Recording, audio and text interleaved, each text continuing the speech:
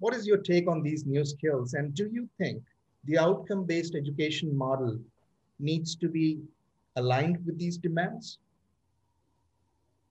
Yeah, it's interesting. I don't think that in any way the sort of the education model needs to necessarily change to support learning those skills, right? So if we choose to help learners learn those skills, we should incorporate them into whatever education model we're using, at that institution. So I'd say that, like, I don't think those things are at odds at all.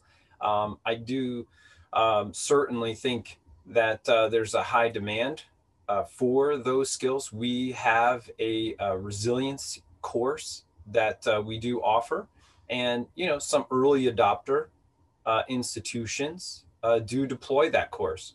Some, though, don't deploy it as its own course. They'll incorporate it into other courses. So the resiliency course may be incorporated into, right now we're seeing it in an English or psychology. And so your writing assignments may also deal with resiliency sometimes, or that educational material. So sometimes those items are being integrated into other courses. And of course, we're not stress testing students in a resiliency class as much as have they mastered some of the learning objectives incorporated with that material. So do they understand more about their self-talk and how damaging maybe their own self-talk is to them? Have they learned those concepts effectively,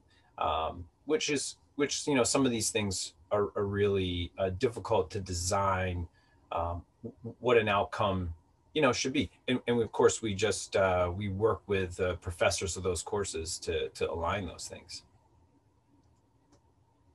Right, Brian, and that makes sense. And thank you for sharing your thoughts on that. So it doesn't mean, what I heard from you is it's not necessarily that the outcome-based education model needs an overhaul to ensure that, the students can master some of those skills that we looked at right now, those top 10 skills. But there is a need to help them master the skills. And then the curriculum developers need to take a note of it, that how they can integrate these skills within the existing curriculums or the learning journeys that they plan. And the example that you gave of the resilience course, either the learners have an option to take it as a standalone or as integrated within an existing curriculum.